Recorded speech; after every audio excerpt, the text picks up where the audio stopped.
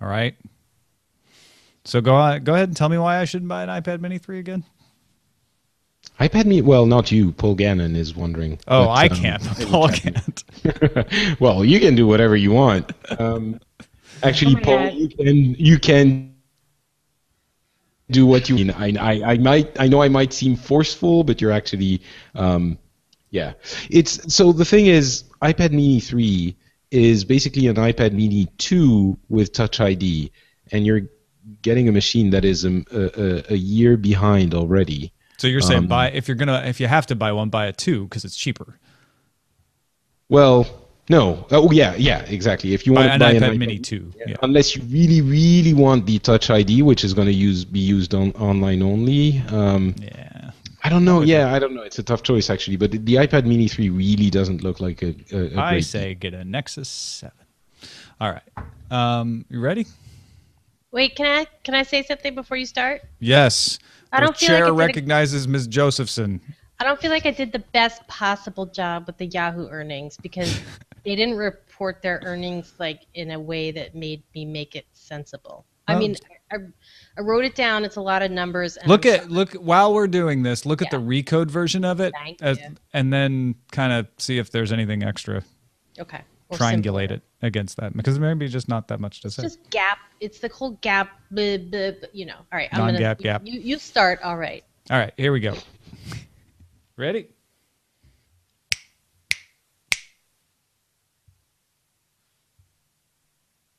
The Daily Tech News Show brought to you by patrons like my Tati. Go to dailytechnewshow.com/donate. Hey, Mr. Merritt, can I have my book?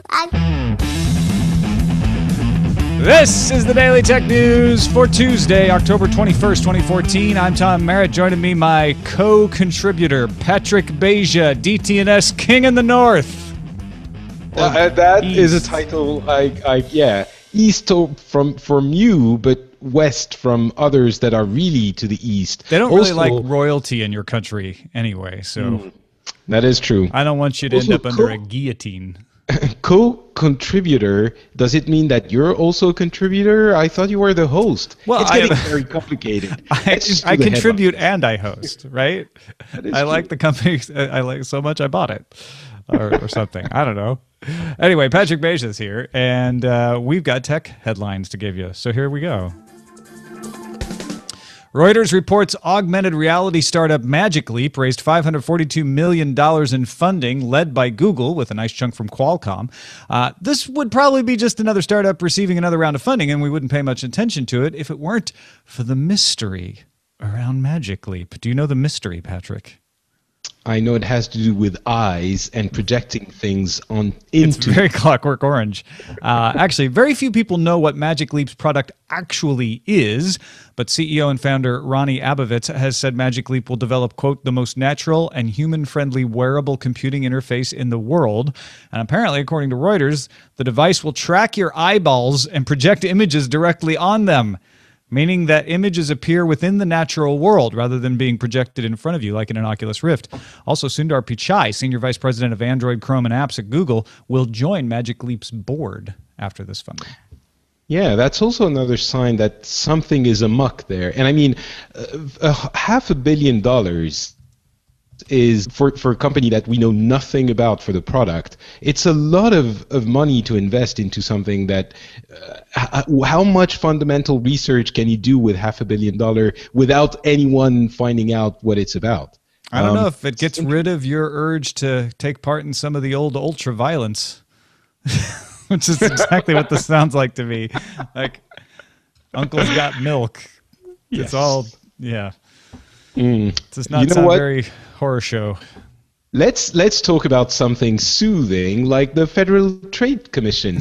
That's what soothes me.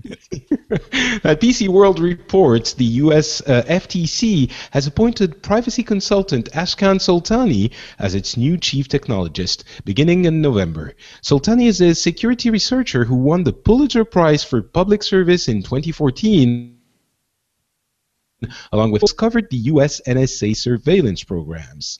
Yeah, so he did some Snowden stories. Wow. And he's worked for the FTC before too, so they like him there apparently. Interesting. That's the kind of thing that makes you go, which means it's interesting. This is why every time people say, "Oh, like the government would ever hire somebody like that," I'm like, "Well, sometimes they do. I know it may be infrequent, but look, Ashton's old time hiring a guy who worked on Snowden leaks on the Washington Post to be your privacy chief technologist. That's good stuff." Happens. GigaOM reports China denies any involvement in the man-in-the-middle attacks taking place against Apple's iCloud within China. The attack coincided with the launch of the iPhone 6 in China, according to greatfire.org. Swedish security researchers at NetResec said the attacks seem to be performed from within China based on the number of hops and seem to be being performed on backbone networks belonging to China Telecom and China Unicom. Hua Chunying, a spokeswoman for China's foreign ministry, told journalists the government was resolutely opposed to hacking, and China Telecom also said the accusations against the government were untrue and unfounded. Guess we'll have to take their word for it. Nielsen, the company that tracks TV ratings, has partnered with Adobe Systems to measure viewership of digital video across all internet-connected platforms. According to Reuters, this includes desktops, smartphones, tablets, game consoles, and over-the-top boxes. The system will launch in 2015 with ESPN, Turner Broadcasting, Sony's Crackle, Viacom, and Univision already signed up. So is this a thing where they're going to be doing the population to estimate all of this viewing, or do they have some secret technology that's going to be embedded in everything we do? Well, the part with Adobe has to do with the ad tracking. The part with Nielsen could include some diaries and stuff. But really, what's significant to me about this story is that you see more and more of the ratings company that advertisers rely on saying, we're going to get you some numbers, right? We are going to find a way to track these eyeballs, because one of the reasons you haven't seen more major video online is monetization wasn't there. They're like, yeah, if somebody watches our TV show on the internet, it doesn't count. We don't get to charge the advertiser for those ratings. It's surprising that it's taking so long. I mean, we are in a similar-ish situation in France, and it should have started being counted a while ago already. Yeah, apparently Adobe can track viewers down to the IP level. So yeah, they're spying on you. Pretty accurate. The Verge reports that the best features of music service Songza, including its smart playlist creation, will now be a part of Google Play Music on Android, iOS, and the web. Google acquired Songza back in July, if you remember. An update today will add a version of Songza's concierge service, offering a colorful list of activities, like you can have a working out playlist or a sleeping playlist, which you're sleeping, so I'm not sure why you'd want that. I guess it's to put you to sleep. Studying, calling Comcast, etc. Designed to match your activities and mood, the feature is available only to All Access subscribers. That's Google All Access. But there are no ads, so that's a plus there. A Play Music representative said it's, quote, business as usual for the standalone Songza app. So they're not killing the standalone app either, which is good. Have you used Songza? Because I'm wondering how it is different from Spotify's curated activity playlists. From what I've read of people who use Songza, they're like, it's much better. This is much more suited to the needs. But those are Songza enthusiasts, so maybe they just say that because they already like the service. I don't know. It reminds me more of the Beats thing, where Beats has those mood playlists. Yeah, but the thing is, for Beats, it is actually curated. It's not it's a mix of algorithm and curation, and they actually have people behind it, and that's how they explain it. How they explain it's better. I'm not sure it's how it works in the case of Songza. I'm guessing it's a concierge. It's a French word. Oh, all right. So it's actually a concierge who's handcrafting your playlist for every person involved. He sits and looks at pictures of you and reads about your childhood. Good deal. Yeah. All right, everyone, you can relax now. The continuity of our future timeline is assured. There will be a working hoverboard available for purchase in time for the Back to the Future, oh my God, it's the future deadline next year. GigaOM reports that a California startup called ArcsPax I just want to make sure I got it right. ArcSpax has created a board called the Hendo, which can hover 3/4 of an inch above the ground, but only on certain types of metals capable of generating a magnetic field like copper. And it definitely won't work on water. So, continuity is almost preserved. Oh yeah, and it will cost 10 grand. So the company's ultimate goal is to create a small white box that can add hovering capabilities to anything in your home, office, or museum. So hovering Mona Lisa coming in 2015. So the thing is, the hovering Mona Lisa would have to be hovering over a sheet of metal, at least, right? It needs to have the metal to repel the magnet. Where these things are going, they'll need roads. So, right, they will need metal roads. Yeah. So I'm not sure exactly how. And I'm wondering. I mean, everyone has been exploding about this on Twitter and everywhere else. I'm wondering how much of this is, we have seen magnetic field repulsion hovering before. I mean, little pen toys that hover over their stand and things like that. Isn't it just because they made it into a hoverboard and showed that it kind of worked? Is it? I'm struggling. It's that second part that's the trick, right? Having the hoverboard actually work. I think that's what catches people's eye. It makes an awesome sound too. Yeah. All right. Do you have pants on?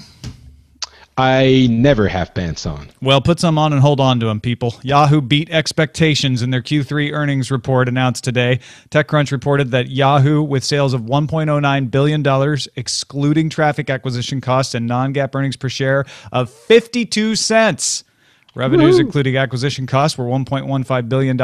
Analysts were expecting, on average, non-GAAP earnings per share of 30 cents on ex-TAC sales of $1.04 billion. Yahoo's stock is up more than 4% right now in after-hours trading. Now, what's Yahoo going to do with their $5 billion in Alibaba cash? The stockholders are like, right here, please. Just put it in my pockets because I have pants. And that's why I regret not having pants as well. Yeah, no money for you. Yeah.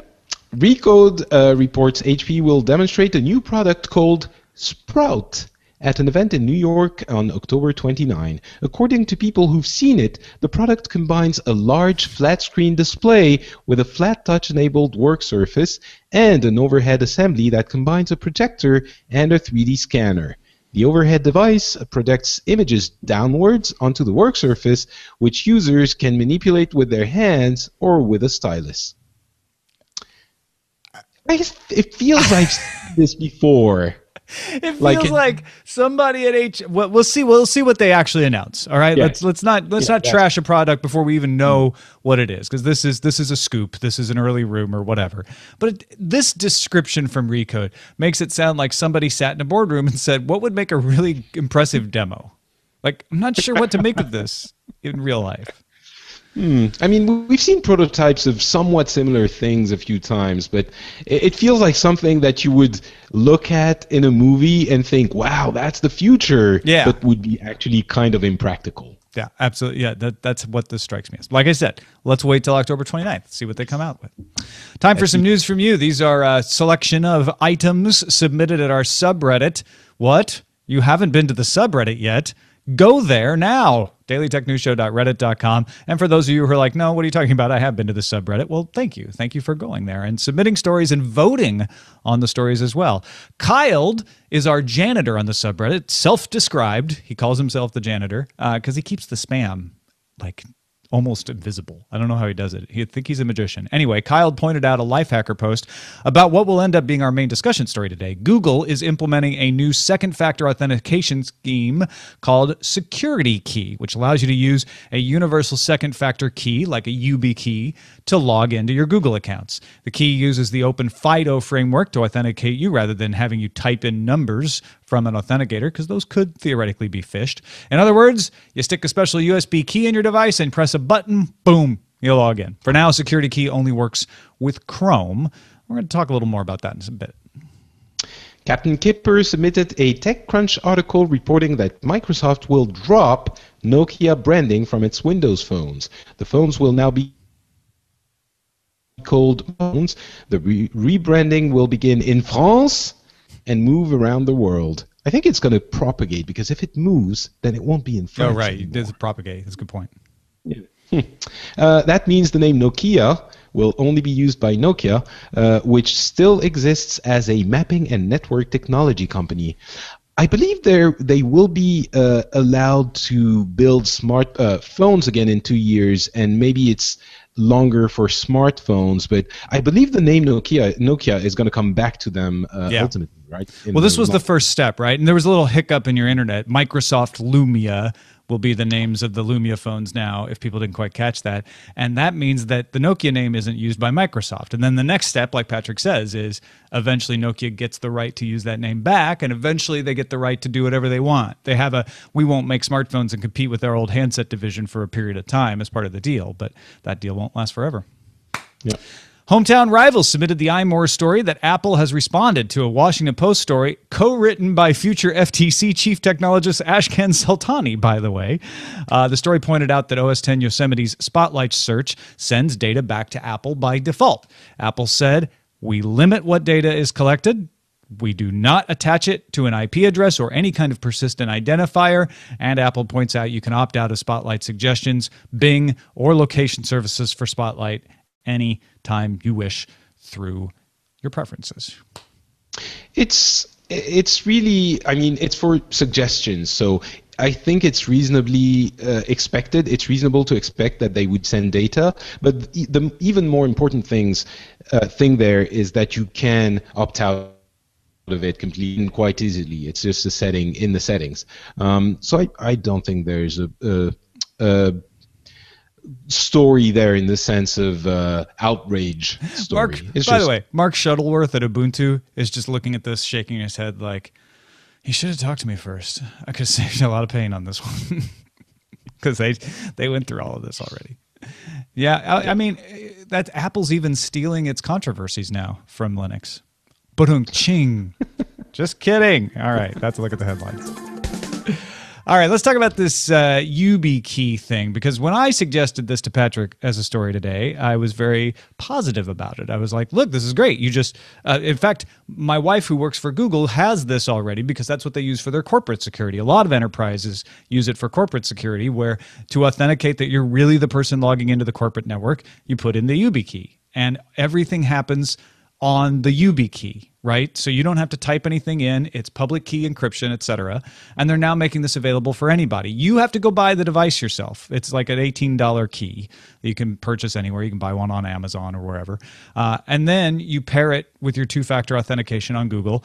Right now it only works with Chrome, but it's an open framework, FIDO, so other browsers can implement it, things like Firefox, etc. And other companies hopefully will get on board. Thanks, Google. They would like this to become widespread. But then, Patrick, you said when we were talking about this, you're like, I'm not so sure.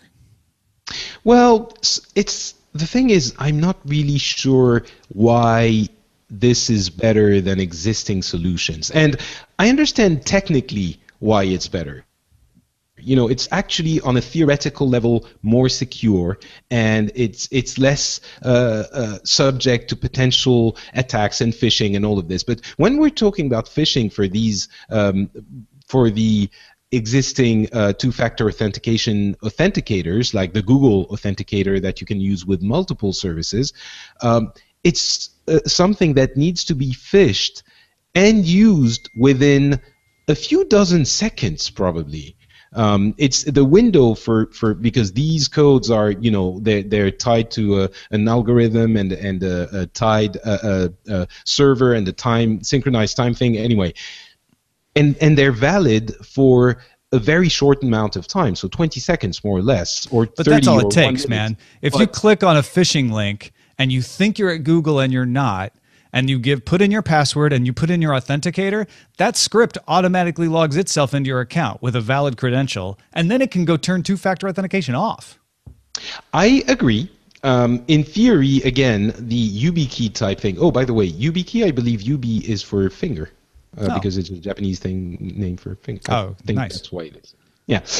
Anyway, so in theory, I understand that the security keys are safer, but you also have to weigh it against the other inconvenience of actually having to have the authenticator with you all the time, and the fact that if you don't have it, you simply cannot log in if you're not at a previously safe, determined as safe location. And of course, the authenticator, you have to have it as well. But since it's in your phone, it's, I think, much more likely that you will have it with you. And we're not talking about a third-party service like, let's say a gaming service for which you need an authenticator as well, where if you can't log in, well, you can't play, but it's not the end of the world. But not being able to log into your Google account might be actual...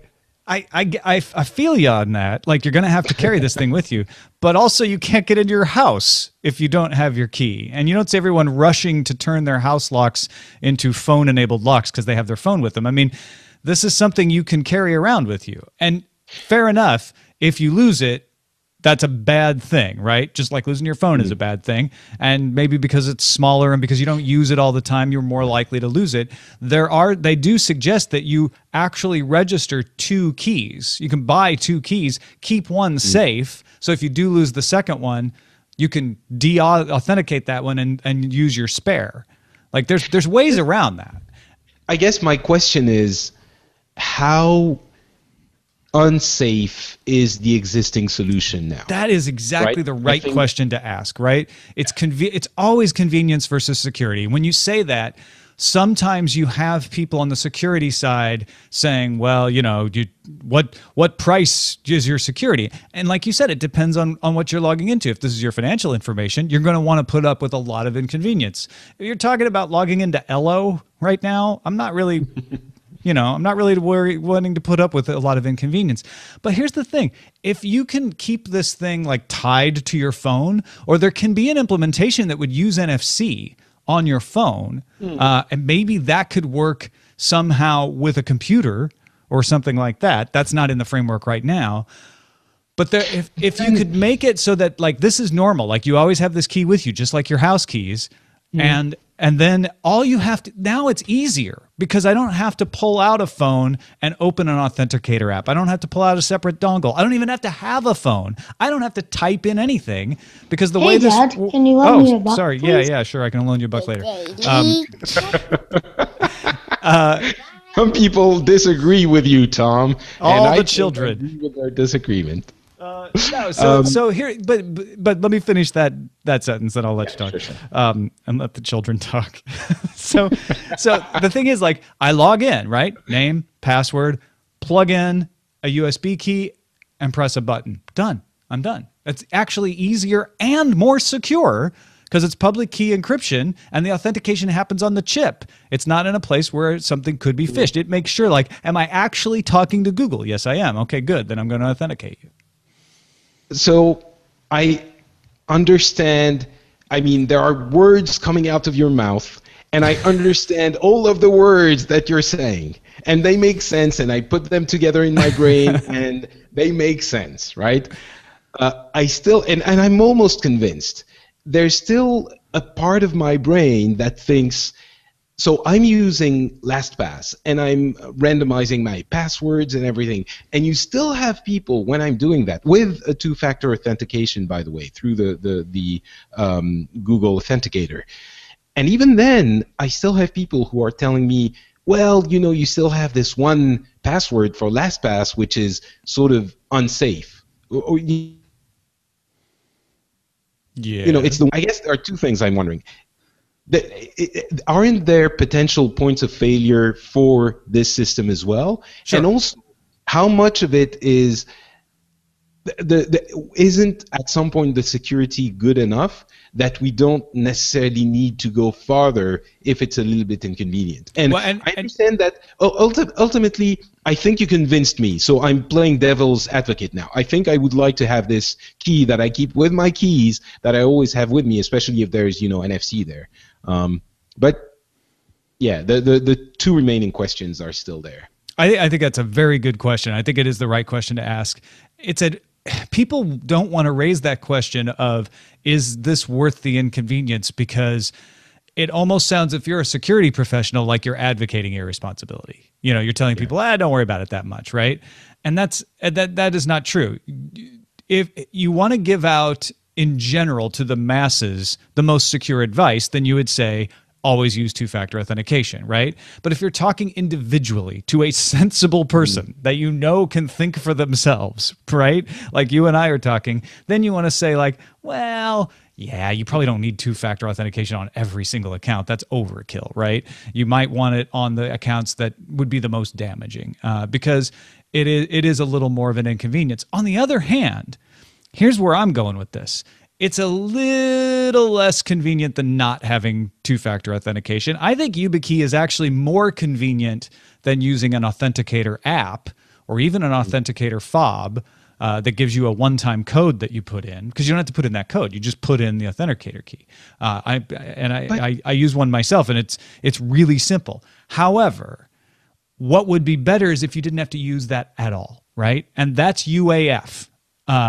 That UAF is part of the FIDO framework, where a UAF stack is installed on a client device, say your phone.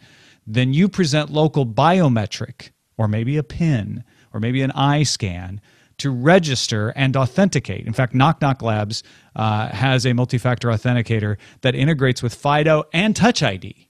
Touch ID and FIDO don't get along, but this one from Knock Knock Labs will unify the two so that on my phone, at least, I don't have to put in a password at all. I've already pre-authenticated. I know it's me. I have a secure stack that's making sure to use public key encryption, and I'm using my thumb to log in, right? So is that 100% secure? No, but that is more secure than not having two-factor authentication, and it can be done on the device. If you can do that on my desktop now as well, if you could do that on my laptop as well, if you can get browsers to support it, we could be moving towards a world where all of this ridiculous password management starts to go away. And that's a future I would like to explore. I don't think we're there yet, but this to me is so heartening because it's a step on popularizing this so that people get used to it and go, oh, okay, YubiKey, I'm used to that. And now when they say, well, now it's built in to your device, you know, oh, okay, it's just not, I don't have to actually stick the thing in there anymore. Great. Yeah, I'd be up for that for sure. And I mean, even the YubiKey, as long as when I stick it into the USB port, it doesn't install for 15 minutes and try to find the thing. No, because there's no drivers, no software. That's the best part about it. All of that happens in the browser. If Chrome is built to handle it, it just looks at the key and goes, oh, okay, that's your public key. Great, thanks. Boom. So Chrome is built to see the USB port directly, and it doesn't need any driver. It's built to recognize the YubiKey. Yeah. Right. But I mean, the computer itself doesn't need to do something to recognize the YubiKey. No. Doesn't need to install drive. Okay, well then, I think it might indeed be interesting, and if that paves the way for something even better, which is this arcane UAF thing you've been talking about, I can get on board. All right, now we will wait for the emails to tell us what we missed. But it's good. I think it's great that Google's doing this. I don't want to be a Google fanboy here. We should also point out that Duo Security announced authentication support for UTF today as well. They're an enterprise level security firm. They have a ton of big clients.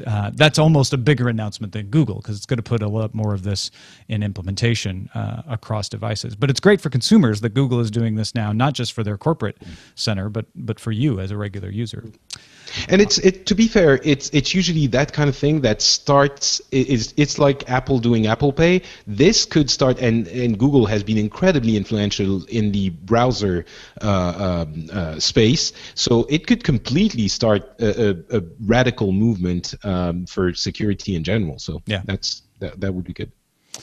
Let's take a look at the calendar. Tomorrow, Wednesday, October 22nd, is Twitter's Mobile Development Conference in San Francisco. I think it's their first mobile developer conference called Twitter Flight, which certainly doesn't sound at all like Twitter Fight or Twitter Fright, because it is October. And tomorrow we get earnings from AT&T and Yelp. Our pick of the day is, appropriately enough, an authenticator, the G-Auth authenticator. This one comes from Stephen Funkhauser. He says, I agree with your skepticism about using a tool like Authy that syncs your second-factor authentication keys between machines. Security and convenience are always at odds, as we were just talking about. And in this case, we don't know enough about Authy to trust them blindly, so I personally use G-Auth Authenticator as a Chrome extension. There's a Firefox one available as well. It's open source with a public repo on GitHub. It stores your key data locally, so only you have it. I also like to back up the text version of my second-factor keys in LastPass in the notes section under each account record. Thanks for a wonderful and insightful podcast. Oh, well, that's very nice of you, Stephen. So there you go. If you're not using YubiKey, or you need to use an authenticator for a bunch of other sites that don't use YubiKey, you might want to check out G-Auth Authenticator for Firefox and or Chrome. The only problem I see there is that you need to be in front of your computer to use the authenticator, right? Well, that was the complaint that we were responding to, right? Was the people like, well, I don't want to use my phone for that, or I don't have a phone. Right. It's like, well, here you go. Here's another authenticator that you can use. Send your picks to feedback at dailytechnewsshow.com, and you can find my picks at dailytechnewsshow.com/picks. We should get a picks section together for you, Patrick. I didn't think about that till just now. Send me some picks. I will strive to get more picks. Oh, by the way, one of my, I guess you discussed it before, but one of my all-time favorite picks, Alien Blue, which is a Reddit client for iPad, and which I was advocating for Reddit to buy, has been They listened to you. bought last week. Very happy. I don't know if they listened to me, but they saw the greatness that I described as well. Our messages of the day. We got 3 of them. Let's get through them here. The first one comes from Stephen in Melbourne, Australia, with a plea. Hey, Tom, Jenny, and awesome guest. This is Stephen from Melbourne, Australia. In regards to Apple Pay, Australia's been set up for Apple Pay for quite a few years. We've had NFC at nearly all cash registers in petrol stations, convenience stores, supermarkets. The banks all support chip and PIN in all the credit cards, I think, except for American Express, which don't seem to have chips in their cards. So launch Apple Pay in Australia, Apple, and you'll have lots of people using their new iPhone 6s and 6 Pluses. Thanks. Yeah, just having NFC-capable terminals doesn't make Apple Pay work, does it? And it's also assuming, he's saying launch Apple Pay in Australia and you'll have lots of people using Apple Pay. That assumes that there are lots of people in Australia. Or that Australia is a real country and that you're not just imagining it, Stephen. Tony B said, I've been using Google Wallet for a while now. I love Australia. Sorry, I don't mean to. Yes. Tony B wants to put in a vote for Google Wallet. I talked about the first time I used Google Wallet and how it didn't work perfectly out of the gate, although it worked okay, and how Apple Pay just worked ridiculously perfectly out of the gate yesterday. Tony B says, I've been using Google Wallet for a while now, and I love it. I started using it to help budget money, as I could just transfer funds from my checking account to my wallet balance. I pay with NFC on my Moto X at the local grocery store, and it works quickly and easily. For vendors that don't support NFC payments, I have my physical Google Wallet card. I even pay my rent by transferring money from my account to my landlord's. You have a cool landlord. Thanks, Tony B. Yeah, you know what? I actually have one of those Google Wallet cards as well. I never think to use it, though. I have a problem. Google Wallet doesn't work for me for some reason. It's a personal problem. It's user error. I think it's... Sure. Well, it is... I don't think you can say it's user error in this case. There's a lot of... It works a lot for a lot of people, I'm sure, but there is this... Again, it has to be better than what is already in place in order for it to take off in the consumer space in general. And I don't think Google Wallet has reached that level of convenience yet. Well, Tony would disagree with you. Tony's saying, look, man, I just pull my Moto X at the grocery store and boom, I pay and I'm gone. I understand, but I think it works for him.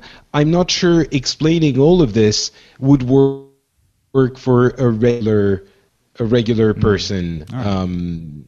You know, I mean, you have to set it up, and then you have, if it doesn't work, you have the card, then you also have to have the thing that has NFC and that has, and I understand Apple Pay is kind of the same, but it's got that extra layer of acceptance and universality and marketing. It's a little there's that. It's also a little quicker because it doesn't have to process the payment. Google Wallet is not just the token; it's also the storage of your value, right?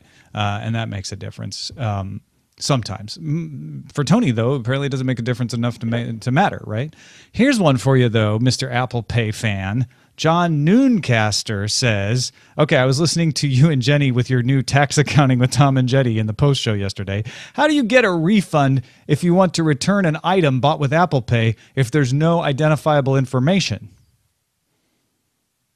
Now, I've got my receipt from Apple Pay here, right here, right? So that's fine. This receipt looks just like any other receipt. It doesn't have my real credit card number. It only has the last 4 numbers, but it does exist, right? So I can show them the receipt, show them the product. The trick is, how are they going to know what credit card to refund to? And my guess, you got a guess? Well, I would say you need to find the transaction in your Apple Pay history somewhere to justify it. I think if you've got the paper receipt and I say, I don't like these 3 oranges, I want to return them. I think you then something else, right? You show them the product, you show them the receipt, and then they say, do you have the card that you used to buy it? You say, no, I used Apple Pay. Then probably, I'm just guessing here, and if this isn't true, this is the way it should work, they have a system that says, oh, okay, well, authenticate your Apple Pay. And then you'd get the same procedure as buying something. It would say, would you like to use Apple Pay? And you'd press your thumb down, and then they would refund you the money that way. So that's your card. Yeah, probably. It should. It's an interesting question, and yeah, I'm not sure. I'm sure we're gonna discover a bunch of inconveniences with Apple Pay as well. It's a new and different system, as with all of these contactless payment things. There are things that need to be worked out. So not so much of a fan of Apple Pay on principle. I just want to all right, put it out there. Because I just accused you of being one, so that's fair. Well, thank you, Patrick Beja. Patrick is on at least once a week, usually on Tuesdays. Twitter.com/notpatrick to follow him, and FrenchSpin.com to find his other podcasts. Yes, FrenchSpin.com is currently in under construction, as we would say in the 90s on the web. I switched my French shows to FrenchSpin.fr. Okay. And FrenchSpin.com is probably going to see stuff happening very soon. So yeah. Check it out, FrenchSpin.fr if you want the French ones, or FrenchSpin.com to see what's coming soon. I know a little bit about what's coming soon, and it's cool. So you just better bookmark that. Since we're talking 90s, bookmark that in your Netscape browser. Thank you to our patrons, 4,456 of you, getting us within $600 of being able to bring another contributor on, Mr. Justin Robert Young. So thank you to all of you who've upped your donations lately. You guys are amazing. I'm blown away every time I see that on Twitter, somebody saying, hey, I want Justin on the show. I've upped my donation. Really super appreciate that. DailyTechNewsShow.com/donate to find the link to our Patreon or any of the other ways to support the show. Don't forget, you can have a voice in what stories we cover at our subreddit, dailytechnewsshow.reddit.com. You can email us. Our email address is feedback@dailytechnewsshow.com. Our phone number is 512-59-DAILY. That's 512-593-2459. And you can listen to the show live at mobile.alphageekradio.com or check out the in-beta alphageekvideo.com as well. Our website is dailytechnewsshow.com. We'll be back with Eric Franklin, co-host of CNET's The Fix and section editor for How To and Tablets. See you tomorrow.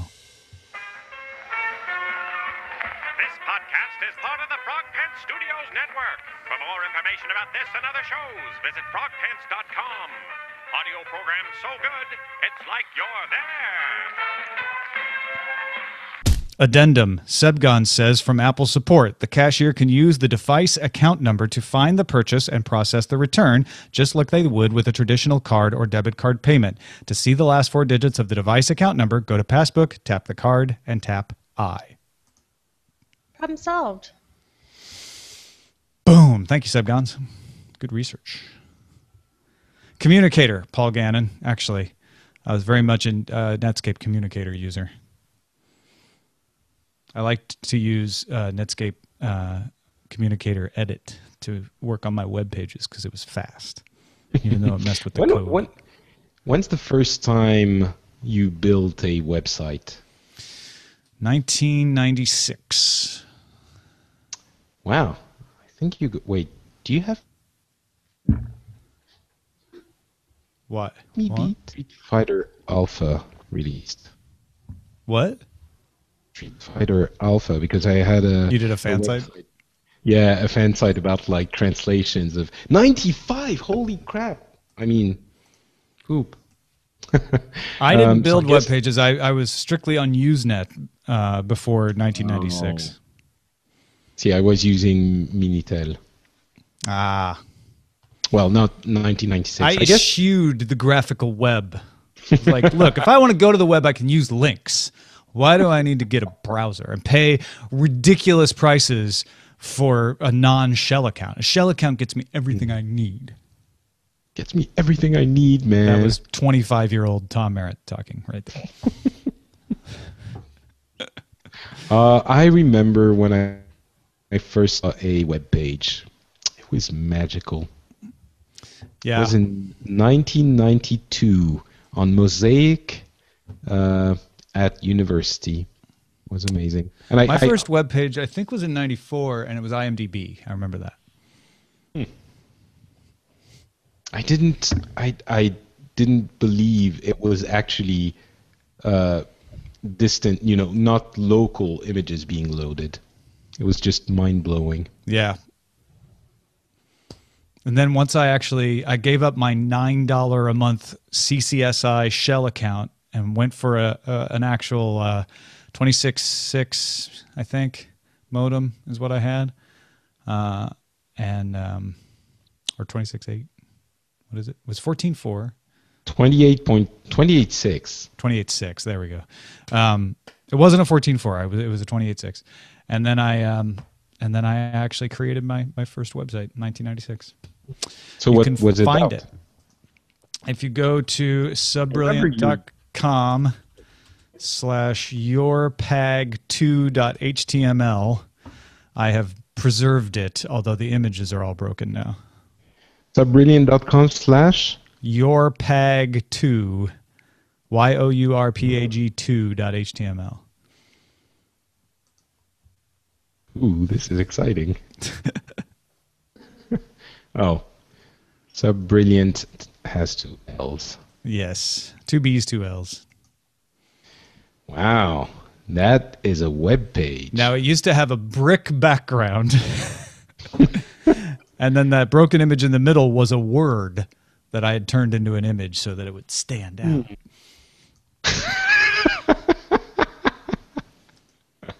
So what's it about? It's parody news. It was the parody news zine that I had done and then converted into a Usenet group, and this was its third incarnation as a website.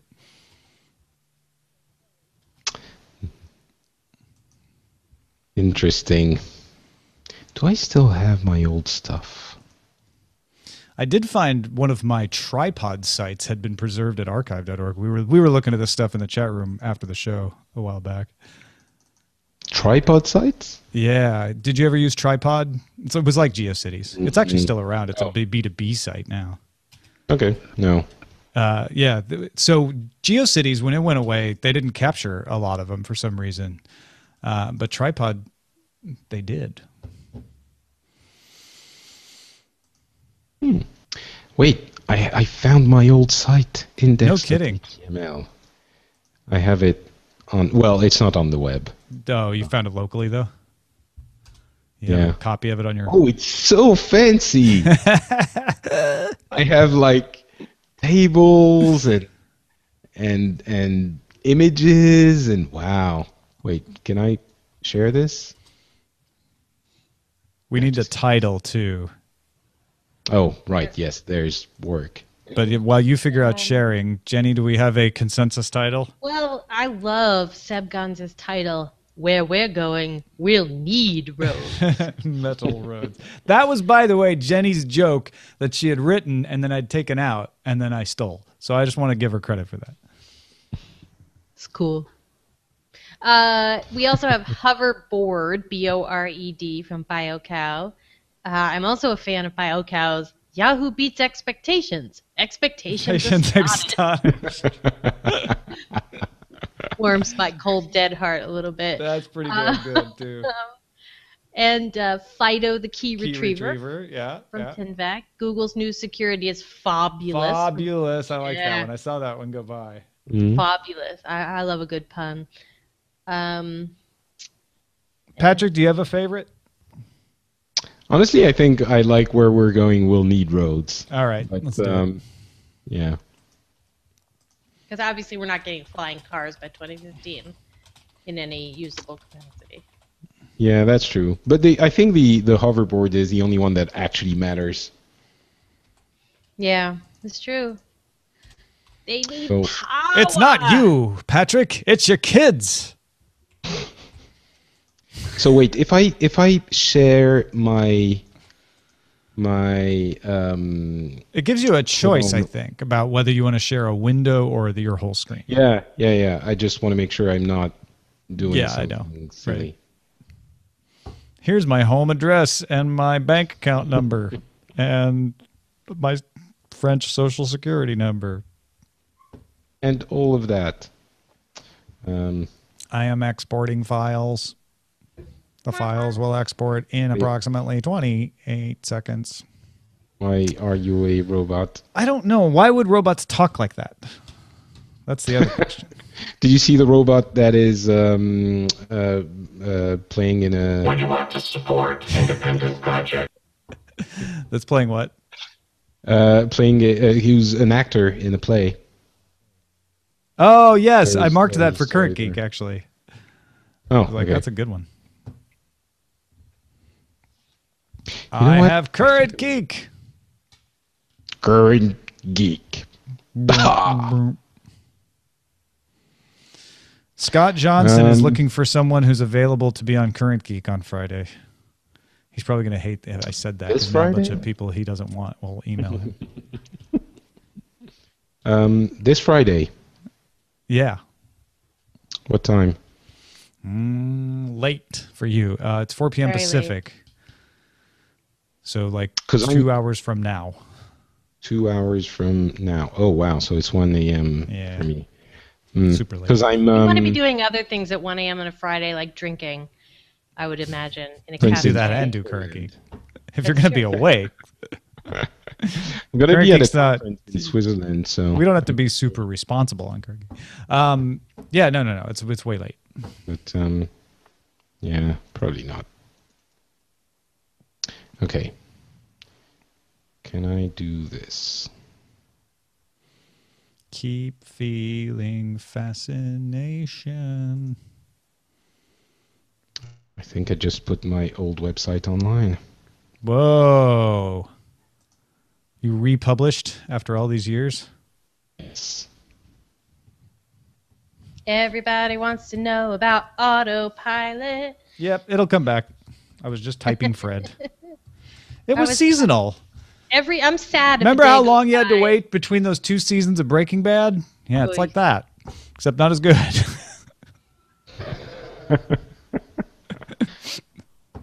I mean, nothing's as good as Breaking Bad. Why is it not working? Index.html. Did you overwrite FrenchSpin.com with it? No. I wonder if Recode is still down. Recode was working for me. It's weird. All my sites worked fine, and Recode wouldn't load, and it's still not. Oh no! Now it's loading slowly. Ooh, I see. Of course, because you said something about it. Yeah. I was like, "Ooh, did they get capitalization?" But I think what you wrote there still was not great. Loading for me.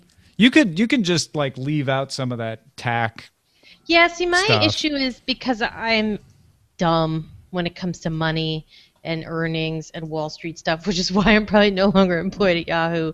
Anyway, I understand in theory what I don't understand it enough, the Wall Street earnings things, to be able to take things out, to be able to substantively reduce it to a simple, nice sentence other than hold on to your pants, they beat earnings. Right. If you say, hold on, the pants to beat earnings, this was their revenue, this was their earnings per share, and you did the right thing because they said this is their non-GAAP and this is their non-GAAP. You leave that in. See, like when they break it down like that, it's hard for me to find. I was looking for the recode thing and I wouldn't load, but it's one of those things that like I don't intuitively know it well enough to simplify it into something that's human. Gotcha. Instead of Wall Streetese. Human. There is no human on Wall Street. Right. I have the rich. I have my site. It's online. I'm very excited. Oh, where do we go? Where do we go? Where do we go? Right. I'm going to put it in the chat room. Is that right? Yes. Right. This is the first website I ever built. Street Fighter Zero homepage. Ooh, and your background works. So it looks I probably went to this site. This looks so familiar. Like just it's so of its time. That's awesome. Yeah, isn't it? And look at all like the images and like there's street like technical sheet and like the image, the titles, like to know more about the game, which is like super well rendered. Alan Kim's FAQ. Official Japanese name lists. I was studying Japanese at the time. So 1995, but Isn't it? It's really good for 1995, right? Like it's not a ton of animated GIFs. There's no blink tags. Like it's like a well-designed page of its time. It's awesome. Well, I was studying Japanese and I did the official Japanese names. I was distributing this on the news groups. And so I have like the pronunciation for all the names of the moves in Japanese, and like I had so much time to waste. That's awesome. So there you go. This is my first web page, and I have a web counter as well, which doesn't work. Oh, I think mine still works. Really? Yeah. I don't know if it was on that URPeg because I don't think I'd added it yet. But if you go to subrilliant.com/news. And then you click on one of the older archive pages, like 2007 maybe. No, you have to go back to 93. Yeah, down in the bottom left, there's a site meter. Total page views of 372,994. Average per day, 1.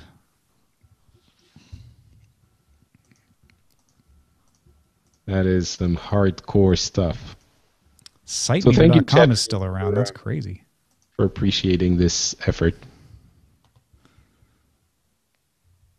Thanks, Taxi Cab.